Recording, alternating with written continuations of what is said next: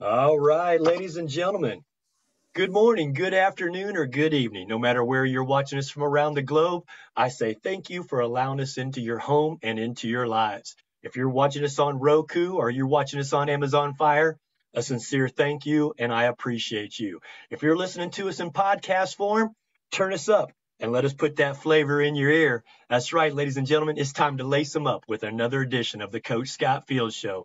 This is where we put sexy into the sports talk. Remember to send in your questions, comments, or even your emoji reactions during this conversation. And today we're going to use the hashtag ME7'4". That's right. We're taking our show to new heights today, baby. Awful excited to have my guest with us today. If you're sitting there and you're watching us and you're saying, why should I spend the next hour listening to this show? Let me explain how special this is. Our special guest today, two-time Defensive Player of the Year, three-time All-NBA defensive team. He's an NBA All-Star, and what better way to kick off the NBA All-Star weekend than having one with us right here today? He played in 875 games for the Utah Jazz, making him the third most games played by any Utah Jazz member. That's right, his number 53 is hanging up in the rafters, and we'll get into that. One of his Utah Jazz teammates called him the ultimate team player. That was John Stockton. That's right, ladies and gentlemen. Author, successful businessman, corporate speaker, all around great guy. He is a team expert. Ladies and gentlemen, this is my buddy, Mr. Mark Eaton. Mark, welcome to the show, and I'm glad you're here with us today, buddy. Well, thanks, Scott. It's great to be with you here today. So I appreciate the invitation. Oh, hey, listen, it's beautiful. We got the sun shining, and I'm sure up there where you're located, that snow is deep, and you could probably be out there on your horse or, watching some elk if you had time, right? Yeah, that got a little skiing in this week as well. Oh, good for you. Good for you. Again, ladies and gentlemen, this is Mark Eaton. Please use the hashtag as you bring in these comments today. Hashtag ME7'4". As we mentioned, I'm excited. I've got a copy of his book right here, ladies and gentlemen, and Mark will get into this later on where you can find this outstanding book. I highly recommend it. The Four Commitments of a Winning Team. And what better discussion to have with a team expert like Mark? Our state, our teams, our businesses, our country could use teamwork right now because teamwork makes the dream work. So, Mark, let's dive into that, my friend. What was the motivation behind the book? Well, the motivation behind the book is that for the last 12 years or so, I've been doing corporate motivational speaking. And people had always asked me, boy, I'd like a little more beyond the speech. Like, what do I need to do next? And it took me a while to put it together. As you know, putting a book together is kind of challenging. But after many stops and starts, my buddy Richard Paul Evans really helped me get it over the finish line. And then my wife edited it and we got it done. And so the motivation was really to provide something to the people I speak for as an additional tool, something to take home, something to dig deeper in, and also an opportunity for me as a speaker to go beyond the keynote. And here's some other things that you can think about. And so that was really the impetus behind the book, and to be a business tool that people could use to help their team individually and share some of the lessons I learned along with some of the business people I've met and coaches that I've had who shared their wisdom with me. Well, Mark, I'm grateful to have it. And it came to me here this week, and I've already delved into it, and I'm really enjoying some of the takeaways that I've taken. Where can people find this book? It's available on Amazon, Kindle, Audible, all those platforms, and probably a few others, like you mentioned, some of the other platforms you're on. I know it's on some other platforms. I've listed it, but I always can't keep track of where they are. And once again, ladies and gentlemen, this is our guest, Mark Eaton. It's the Four Commitments of a Winning Team by Mr. Mark Eaton. Make sure we go out and support him, support this book. And again, take these tools for your toolbox, no matter what walk of life that you're in, because it's very, very empowering, and super excited to have Mark on with us here today. Mark, you've had a phenomenal career in basketball. We're basketball guys.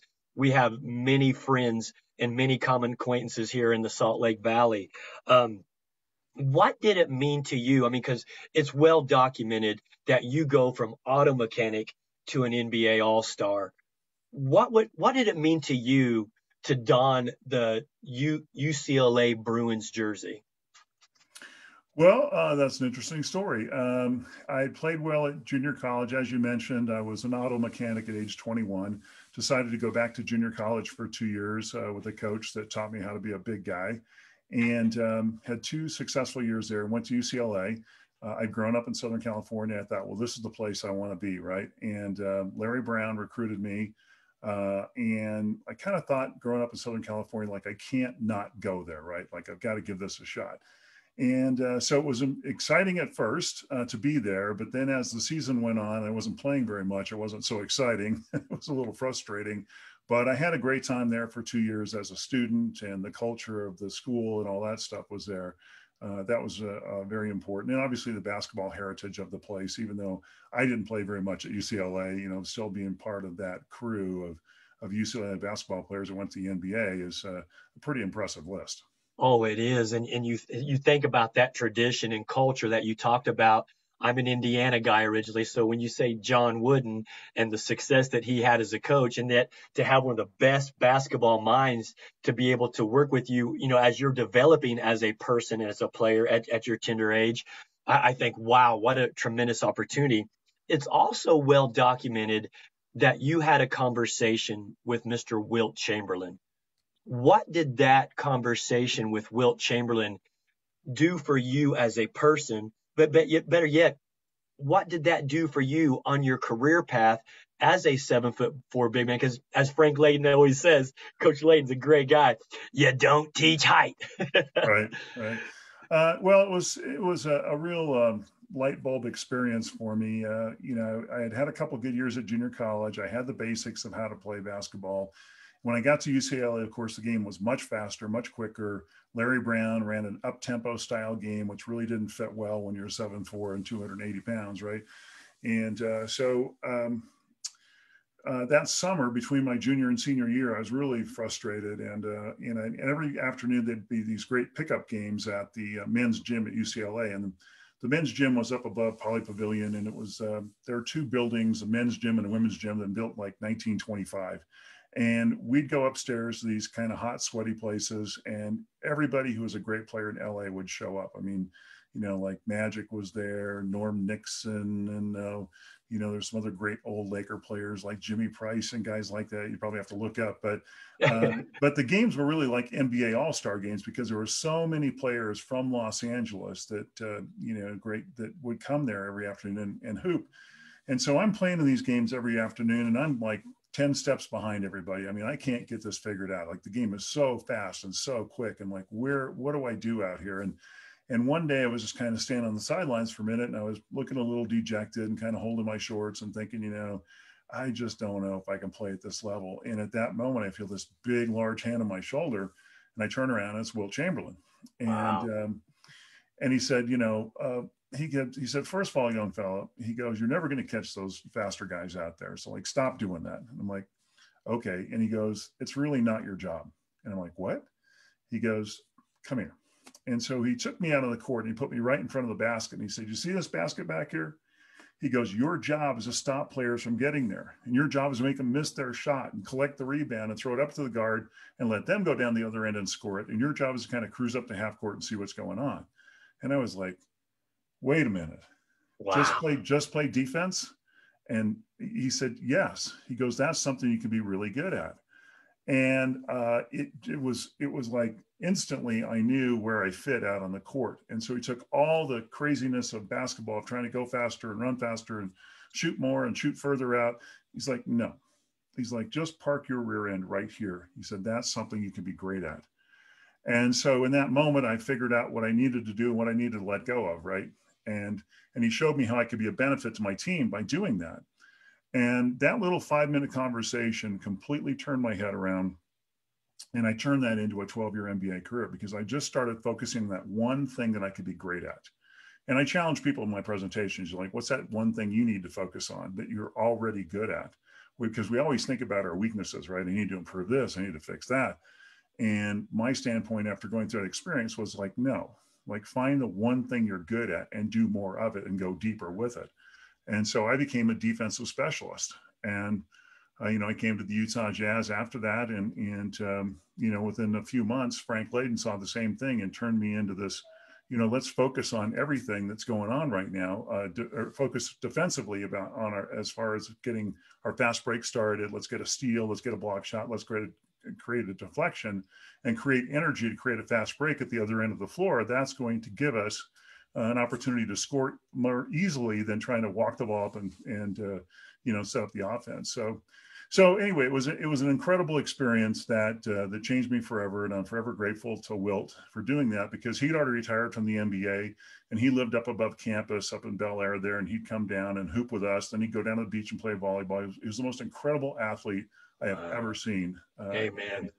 Yeah, and that's like in his late 40s at that point in time, and he's still dunking on us and running the floor, and we're like, wow, there's anything this guy can't do.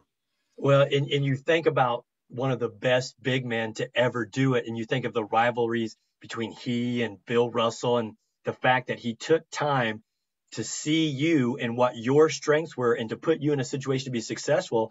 It had to be an epiphany for you, because you're like, okay, yeah, let me focus on this one thing and perfect that one thing, and yet make it an asset to the franchise that you're going to be drafted to. It had to be an epiphany for you. Yeah, it was, and it stuck with me ever since. And he would come out and help young guys, and he'd wander around to some of the summer leagues in LA back there. We played down at Loyola Marymount. We played at Cal State LA. We played at LA Trade Tech in the city. And he'd show up a lot of times to these games. He just loved being around the game. And he was always very kind to all the players and just say, hey, have you ever thought about this? Have you ever thought about that? And he got a chance to see me play a couple of times in the NBA. He was here. He came to Park City for some kind of an event during one winter, and he came and watched me play. And I was like, always so appreciative that a guy like that would pay any attention to me, right? I mean, I'm just kind of get it figured out. And here's this guy who's like the greatest of all time. And wow. I think about that frequently, along with the other people that help me, and I try and help other guys the same way, and business people, because that's just what it's about. It's like passing the wisdom on. That's right. Steel sharpens steel for sure. Let's get into some more of that background. Who made you fall in love with the game of basketball? Where did that love come from? Because again, you mentioned being kind of dejected, trying to figure it out. Where do I fit in, and some insecurities and low self-esteem. Well, there's a couple levels of that. Primarily, early in my life, in high school, I wasn't very good. I didn't know what to do on the basketball court. I never played. I had no success with it whatsoever. And after high school, I just said, that's it. Let's go and do something else. And so I actually went to trade school to learn to be an auto mechanic, because my father was a marine diesel mechanic, and I'd grown up around the wrenches and engines, and that's really all I knew in terms of a skill. And so I thought, well, if I go to trade school for a year, at least I can do something and make some money. And I was working in an auto shop for about a year and a half, kind of a tire center, like a Big O Tires, similar thing. It was called Mark C. Bloom. It was in Buena Park, California. And one day, a junior college coach came around the corner from Cypress College, was right down the street, about 3 miles. And this junior college coach came around the corner one day and saw me standing out on the corner of this busy intersection talking to a customer. He's like, whoa, who is that guy? And came in, and like everyone else, started telling me about basketball. Well, when you're 7 feet, well, I was 7'4" by that time, and so everybody that came in had a comment to make or something to say. And I was just like, people just, if you want your car fixed, let me know. I'm happy to help you. And I'm here to work on cars, not talk about basketball. But this gentleman turned out to be a coach who had some unique experience. His name was Tom Lubin. And his uncle had been a guy by the name of Frank Lubin, who played on the first Olympic basketball team in like the 1930s. He was like 6'9", and he had learned some basic skills, I don't know where, at low post, some moves that you could make, like 3 or 4 moves on either side of the key with no dribbling. So we're talking like, catch the ball, take a step across the key, hook shot, catch the ball, turn, bank shot, reverse pivot, whatever it was, drop step, crab dribble, go up strong. And and so he took me out on the court one day after. There's a whole long story about how many times it took him to even for me to even go out on the court with him for 30 minutes. But eventually I did that. And I was intrigued enough. And the other part about it was, he said, look, if you want to try this basketball thing, he said, I will be here for you every day. I will show you what you need to do. And so we would meet before I went to work at 6 a.m. and start running. And then after work, I'd go to the gym for a couple of hours, and we'd work on these moves and work on footwork. And we'd go to the weight room a little bit. And I just decided I'd try it for a few months just to see what it would be like, you know. And I played in a few summer league games for the junior college, and then decided to go back to school that fall and start this basketball career. And I thought, well, I'll just do it for a year and see what happens. In the meantime, I get some education, and maybe that'll help me with my auto mechanic career. And so after that, but that first year went really well. And I ended up being drafted by the Phoenix Suns after my freshman year, because back then there was a rule that if your class had graduated, whether or not you'd been in school yourself, you were eligible for the draft. And so much like Larry Bird, the Phoenix Suns said, well, we'll take a chance on him, like the 5th round pick. I mean, it wasn't a lot of big deal, but obviously I wasn't going to sign with him because it was like a make good contract for like 30 grand. And, you know, you had to be on the team through the end of December to make sure, to even assure that you were going to be paid that money. And I decided to stay in school, obviously, but at the same time, it really woke me up and said, wow, you know, maybe there's something here. And so I had to really kind of double down at that point in time and said, okay, I better get serious about this. So I quit my job as a mechanic. I got a job selling cars. I worked as a bouncer, and got through the second year there at that junior college. And we won the state championship in California, which was a big deal because there's a lot of GFBs in California. Right. And, just like you got one state has like what is the national tournament for everybody else in junior college. Right. And great players and great competition. And so that's kind of how I started. And then later on, when we were talking about the competence aspect, you know, the things didn't go that well at UCLA. And at the end of my senior year, in fact, I think I played less minutes my senior year than I did my junior year. I played for another coach named Larry Farmer. That's right. And I was, again, really frustrated at that point in time. And my coach, Tom, who just, you know, continued to egg me on to like, just keep working. It's not about this year. It's about where we're going long-term. Right. And so I did that. You know, he'd say stuff like, if you're not going to play in the games, make the practices your games. Be the first guy there, the last to leave. Continue to do your running, your shooting, hit the weight room, et cetera. Because I'm telling you, you will have an opportunity to try out at the next level if you get yourself ready now. And so I continued to do that. And after my senior year, we're like, okay, what do we do? How do we market ourselves to the NBA? Because back then, the only way you got drafted is if there were these scouting services that would go around the country and watch players. They'd write reports and they would send them to NBA GMs, right? Because there's no internet or any of that kind of stuff. Right. So, you know, nobody knew who I was because I was just like sitting on the end of the bench at UCLA. It's like, who's that guy? I don't know. And so we created our own marketing campaign, and I paid my own way to go to a couple of tryout camps in Cincinnati and one in Jersey City, where there maybe might be a scout or two. And we started then calling NBA teams on the telephone. So we started with the worst teams, because like, who's going to give an unknown guy a chance, right? A team that really needs help.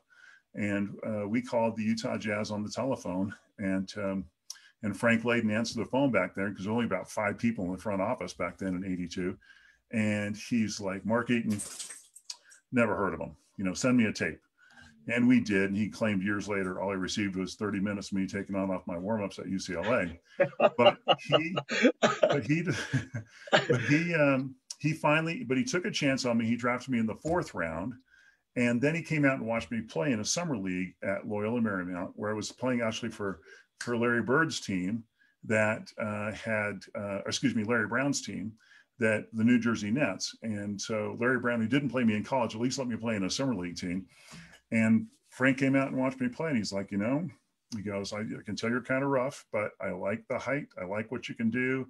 And I'd be willing to guarantee your first year of the NBA, which at that time I think was $40,000 or $45,000. And you come out, you know, you come to Utah and we'll stick with you for a year. And so that took a lot of pressure off of me, because I was still looking at, do I go to Europe? I had an offer in Israel. I had another one in Spain, but I think the top one was like 25 grand. Mm-hmm. And so I came to Salt Lake in '82, And then Frank continued to work with me and said, work with our coaches, come early, a month early to camp, do our weight training program, work with our coaches, get on our running program. And, and then a few months later, I became the starting center.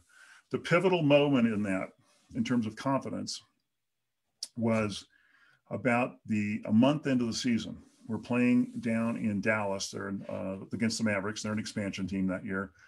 And Frank puts me in the game in the beginning of the second quarter, and I block like 6 shots in like 5 minutes. And I remember after one of the block shots, turning around and starting to glance, run up the court, and I glanced over at the coaches, and they're all looking at each other like, I'm like, okay, I can hang in this game. And again, it was just doing one thing. It's like play defense, block shots, my Wilt Chamberlain stuff. And that carried me for 12 years.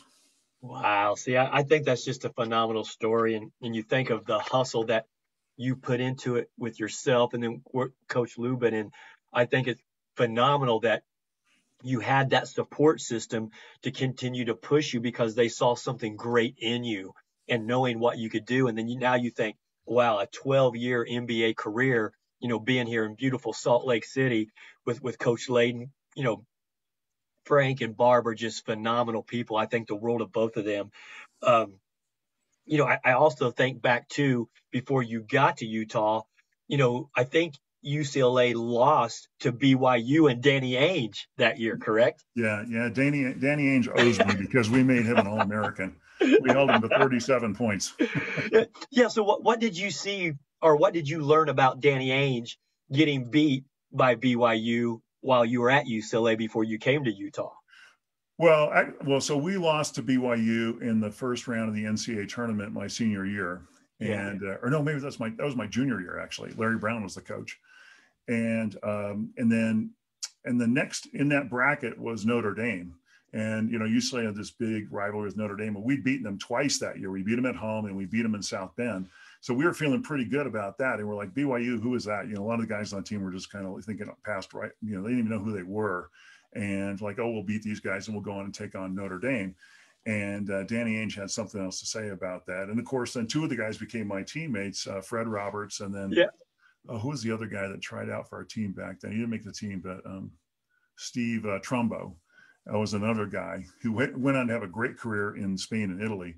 But so Fred Roberts and I are still really good friends because he was my teammate for a long time. We talk about that game once in a while, but I don't think I even played that night, but we went to Providence, Rhode Island, all confident that we were going to just take care of them, and got our butts kicked. You were looking past them, be like, okay, Notre Dame's coming up, Digger Phelps, this is going to be great, and here comes the rah-rah. Again, a great story.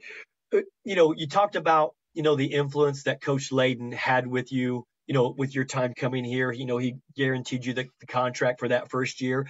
But who was your first NBA or professional mentor once you got here to Salt Lake City? Was there a player on the team that kind of said, hey, come on, big fella, this is how you're a pro, this is how you take care of your body, those kind of things? Well, a couple of them. As a player, Adrian Dantley, who was kind of a challenge to play with some days because he was very methodical about his game, but he could give you 30 every night, and was carrying the team at that point in time. And he always took such great care of his body. He came into camp in tremendous shape, and so that was kind of the first guy who was a mentor as a player. And I actually got along with him pretty well. A lot of players did, and he obviously had his issue with the coaches and stuff like that. But I loved running the little pick and roll with him because he was so good with his little rocker step, and he could just suck defenders up next to him. And then he'd throw me a little lob over the top, which I loved. And then Phil Johnson, probably, who was the assistant coach at that point in time, who'd previously been the head coach at Kansas City, and then became the head coach again of the Sacramento Kings later. He helped me tremendously because he had this large, this big background. He'd coached with Dick Motta, the Chicago Bulls, and he was a real strategist, and he really helped me understand the NBA game. We spent a lot of time together talking about basketball over the years. And so those are the 2 guys that probably helped me the most. And obviously Frank, because he just gave me the opportunity and continued to play me. It's like, he just threw me out there and said, look, he'll figure it out. And I made some real boneheaded plays the first few months as a player. But he just let me kind of work through that, and and we grew together. Yeah, see, and I love hearing that story because my time around Coach Phil Johnson, I mean, no, it's the epitome of loyalty. I mean, 23 years there with Coach Sloan, may he rest in peace, who was just a phenomenal person and leader himself. But yet, Phil Johnson was a great teacher and an awesome communicator. I saw him working with guys out on the floor, and when Coach Sloan was so gracious to me to allow me a couple years between my head coaching jobs in China to come out and observe and be around a Hall of Fame guy. But Phil Johnson was just a class act and just wonderful out on the floor. So I could definitely see where that was coming from. Um, I mean, so you're coming to Salt Lake. Tell us some old stories about playing in the old Salt Palace. I mean, there's got to be some beauties.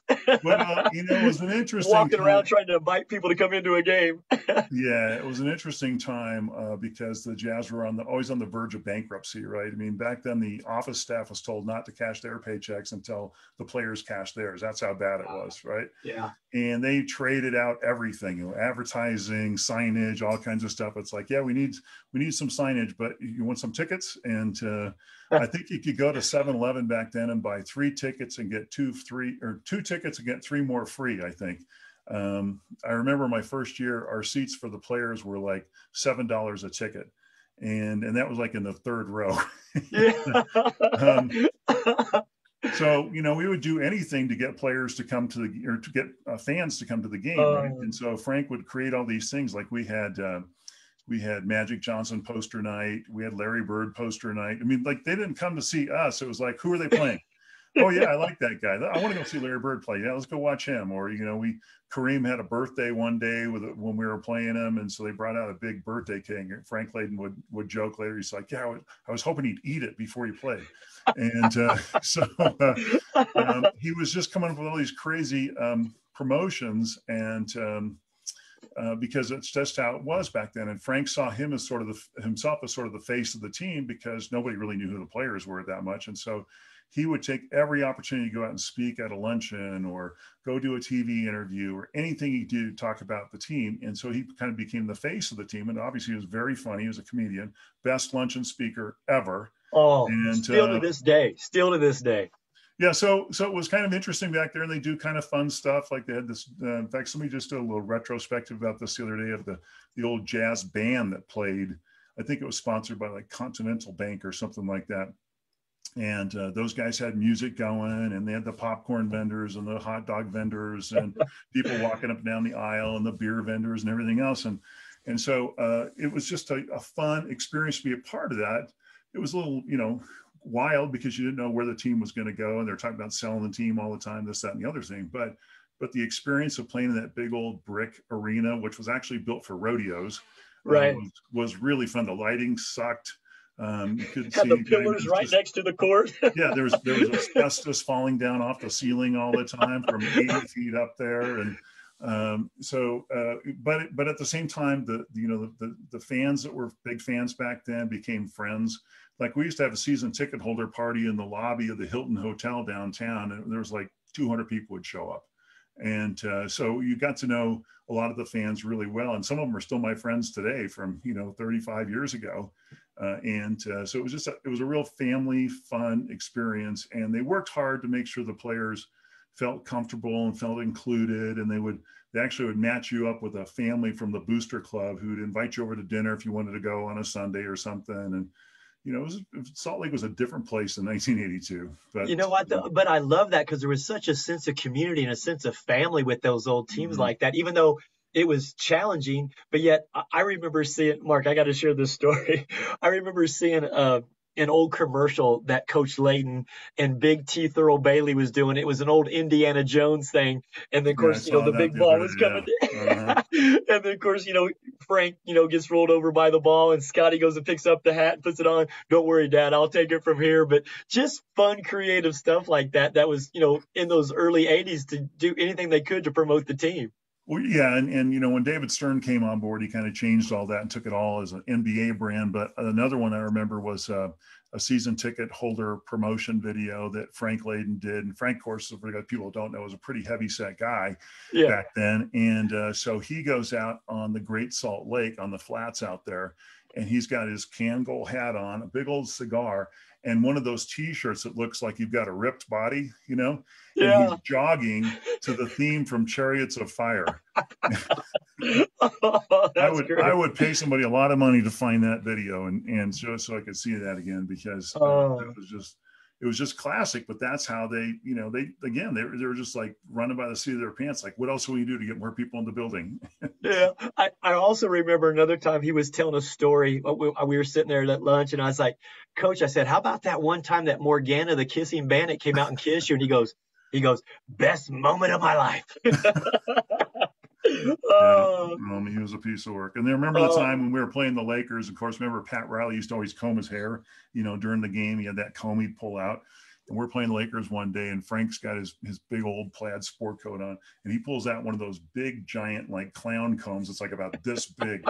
He starts doing this with his hair, and everybody in the arena just lost it. And Frank and Pat Riley he couldn't stop laughing. That's just how he was. Yeah, that's as I'm saying.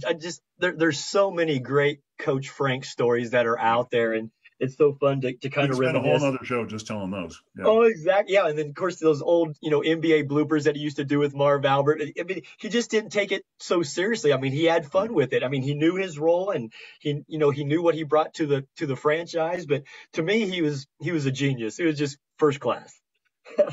How about Coach Jerry Sloan? What life lessons do you still carry with you today that were instilled to you by Hall of Fame coach Jerry Sloan? Well, Jerry was one of my best friends, and it was hard to let him go this summer. But I think what I learned from him when he came, because he came into the team as an assistant first, because when Phil Johnson left and took the job with maybe they're still they're in Sacramento. The Kings were just moving to Sacramento from Kansas City. I really felt kind of bad because I loved Phil, and I was really I was kind of ticked off at him for a while. He was leaving, but I get it. It was like, it was a long-term guaranteed deal to go coach over there. And so they brought Jerry Sloan in because Jerry and Phil had worked together when Phil was an assistant with the Bulls when Jerry played for Dick Motta there. And so Jerry brought this real intensity to the game. And so he kind of took, as an assistant, first of all, he really focused on defense and, and man-to-man defense. Like, he didn't want anything to do with zone. With Phil Johnson, we played some shifting defenses from time, some matchup defenses. And Jerry was like, one-on-one, that's it.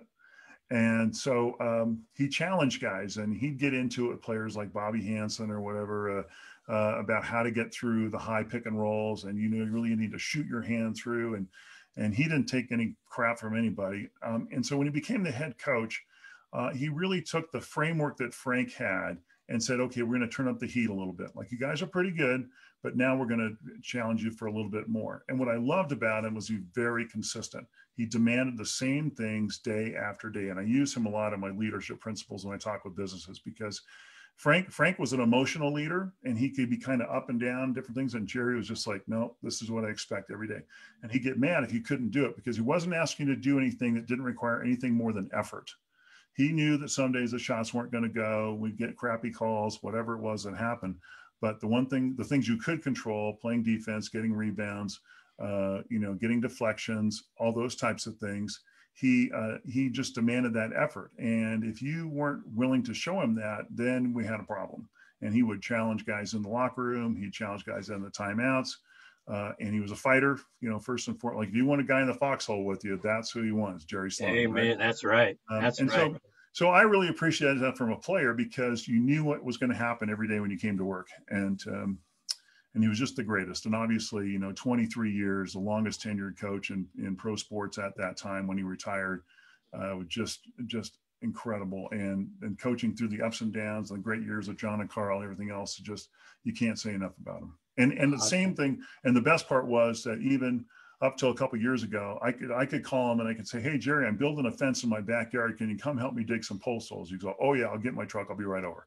That's just the kind of guy he was. And that's what I loved about him, down home. That's right.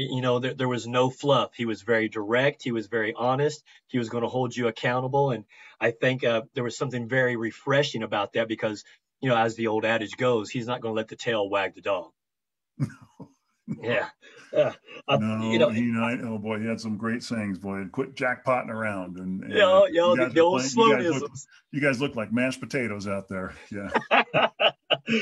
He was just the best. And I really hope that this new ownership comes in, and I really hope that they can erect a statue for him outside of Vivint Smart Home Arena, there with your teammates, Carl Yeah, and we need a John. Jerry Sloan night, that's for sure. 100%. Let's start rallying to get that done. I'm with you 100%.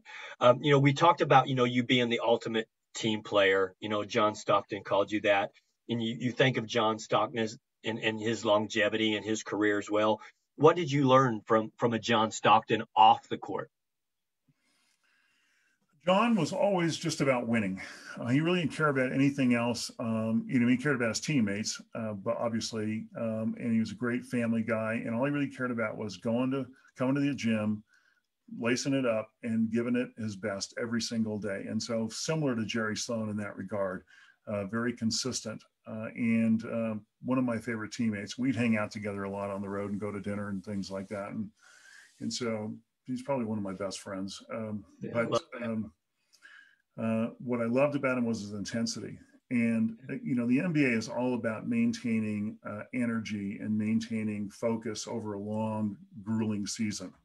And anyone can have a great game on a Monday and then go to sleep for 2 weeks, right? The key to winning in the NBA is that consistent effort night after night after night. And John brought that. And Carl was a lot like that as well. And so you just come in the locker room, you could be limping or gimping a little bit, and he just give you the eye, like, you will be out there tonight. Yes, John, I will. And so we didn't miss games. We played hurt a lot of times because we wanted to win. And I think his career, if you go back and look at how many games John Stockton missed during his 19-year career, it's just, now we talk about load management and all these things. If you want to get Carl or John really ticked off, start talking to him about that. That's right. Because we just grew together as a team, and John was the leader, and he would challenge guys. He'd get in their face at times, but it was always from a place of winning and wanting to win and wanting to get better every single day. And I love that because it inspired me to work harder. Yeah, ladies and gentlemen, we're talking with Mark Eaton here today on the Coach Scott Field Show. Again, author of The 4 Commitments of a Winning Team. It's just a pleasure to have Mark, sharing these stories here with us. Again, let's use that hashtag ME7foot4. It's great to hear these stories from the old Jazz days and, hearing it from the insights of a guy who was in the trenches, building this franchise to make it what it is today, to give it the value that it has. We've talked about John Stockton, and I mean, I think about, how tough he was and how he was the perfect mirror image of Coach Sloan on the floor because he was tough and he was hard nosed and, he was unselfish. But I think of him, coming off that UCLA cut and coming up, setting those up screens on that big and, him getting into those ribs a little bit, but just a great competitor. And, then I also think too that, you played with some great guys, that was in this franchise, but then you also think too, MVP Karl Malone. What did you take from Karl Malone in all those years of, going out there, lacing them up together and going to battle to, get your guys' playoff runs going? Well, I'm going to go back to Adrian Dantley for a minute because the work ethic that AD had when Karl came on board, he was a young guy just out of college, good shape, but not great shape. I mean, you don't really know what kind of condition you need to be in until you get out on the court and play a few games. And AD kind of took him under his wing and said, hey, man, young fella, if you want to play 12 years in this league, you got to take better care of your body, and showed him some things. And Karl just took it by storm, and he started, hitting the weight room and hitting the spin classes and everything else that he needed to do to get in the best condition. That coupled with, as he went on in his career and became this incredible low post force, the referees couldn't call all the fouls. It was just impossible. You get fouled at low post almost every time you shoot down there, especially back in the 80s and 90s, right? And Carl figured that out, that, the refs were never going to call all the fouls, and he just learned how to get stronger and how to go through guys. And he would just put his forearm right across your face and go to the basket. And I was always glad he was on my team in practice, let me tell you.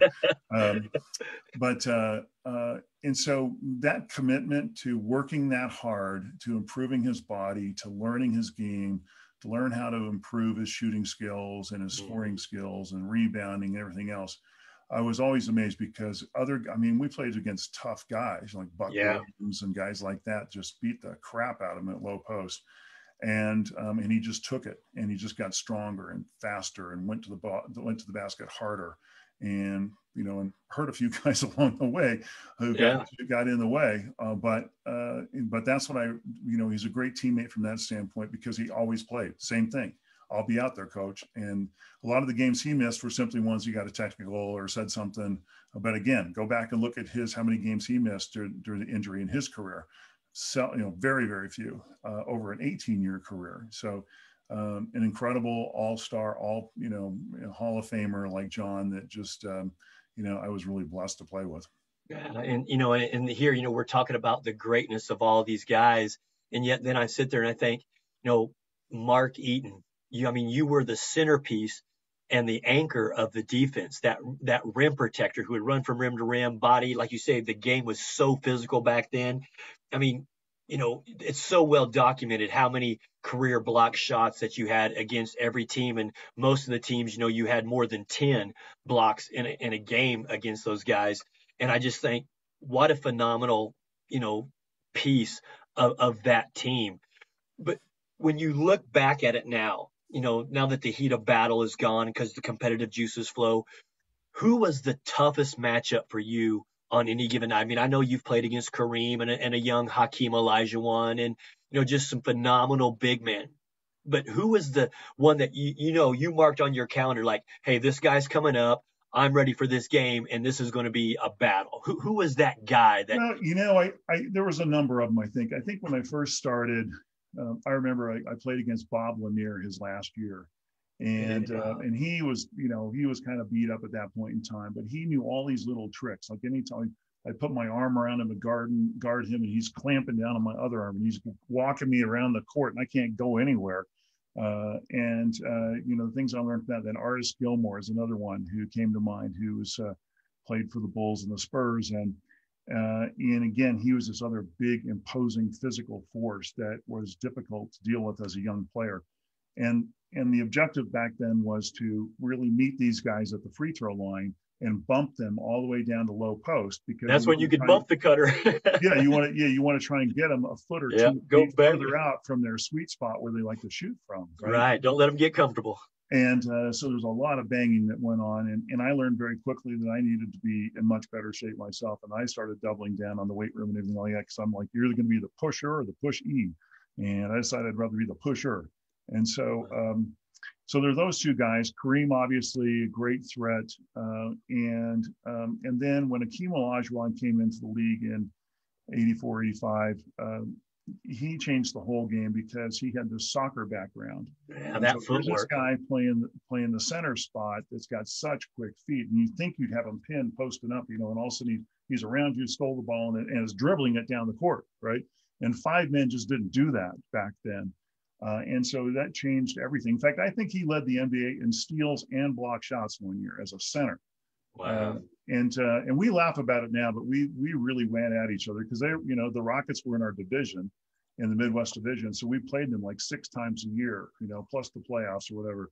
And we knew each other. And so that was a real challenge for me to play against him. And so I think overall, if I had to look at everything, including Patrick Ewing, David Robinson, all the way to Shaq, all the guys I played against, Olajuwon, day in and day out, was the toughest. And he would say that about me too. We still joke about it. I saw him a couple of years ago at the All-Star game, and he's like, I was just telling my buddy, you were the toughest guy to play against. I hated playing against you. That's the ultimate sign of respect. Ultimate sign of respect right there. Love hearing that.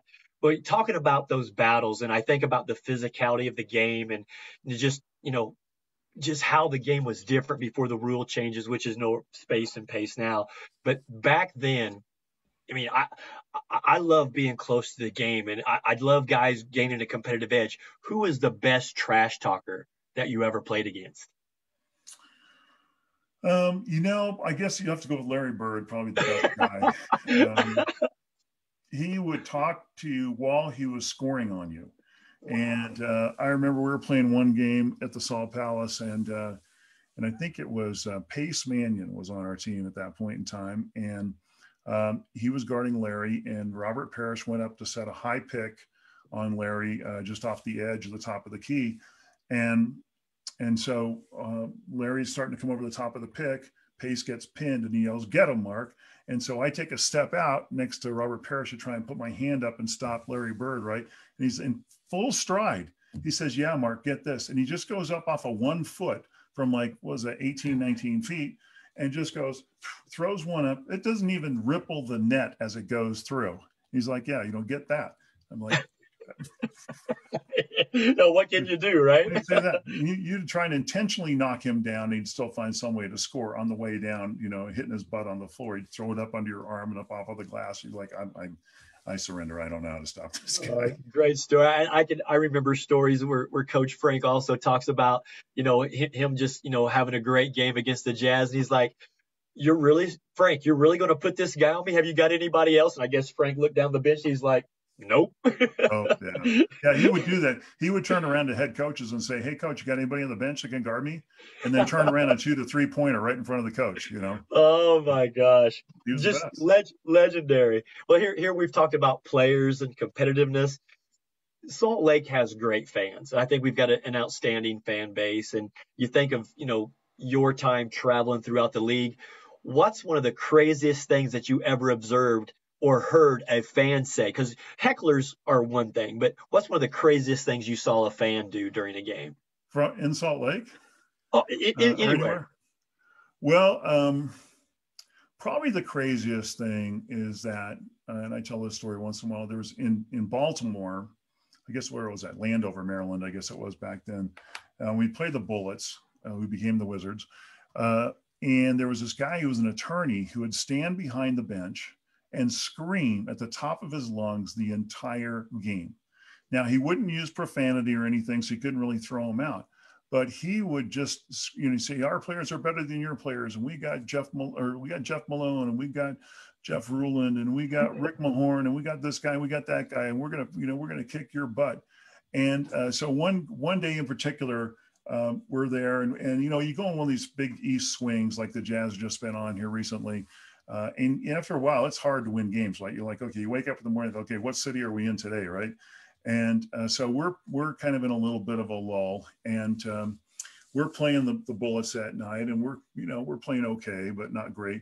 And Bobby Hansen is out there guarding Jeff Malone, I think it was. And Jerry Sloan, of course, being a two guard himself, he had particular interest in that position when he's watching the game, right?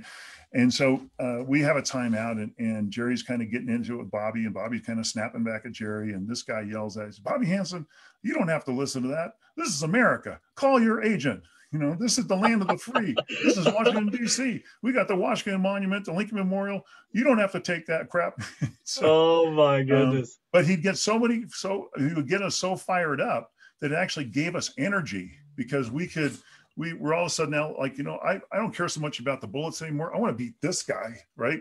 And it was the same with a lot of teams that would go through there. And I think he actually cost the Bullets a lot of wins, because we were just sleeping through half of the game, and then all of a sudden we were on fire. We're like, "Oh, look at the score, dude." A la Spike Lee in New York. Get the other team motivated. Yeah, similar thing. Yep. Oh, I love it.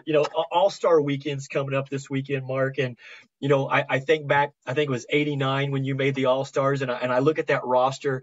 I mean, you were with Clyde Drexler, James Worthy, Alex English, Karl Malone, Hakeem Olajuwon. It was coached by Pat Riley. What did you take away from that All-Star selection and that group of players in that locker room that year?